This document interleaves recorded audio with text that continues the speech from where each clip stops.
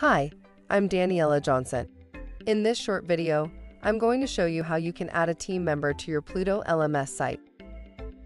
After you log in, you'll see your Pluto LMS homepage. To add a team member, head over to Site Admin. Click on User Management. Click on Create Single User. You can give them a username. If you would like to send them an automated email with their user login credentials, be sure to tick this box, otherwise you can do this manually. You can add other details such as their first and last name, as well as email address. You can add their location and time zone settings too.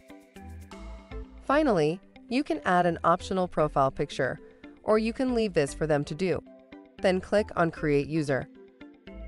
After you have created your team member account, head over to Site Admin. Click on User Management, followed by Assign Site Role. Select a site role you wish to give them.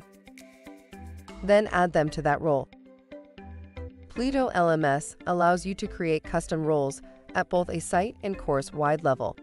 If you have any trouble at all, you can email support@plutolms.com, view our support docs, jump onto a live chat, or set up a personal demo. See you in our next tutorial. Bye for now.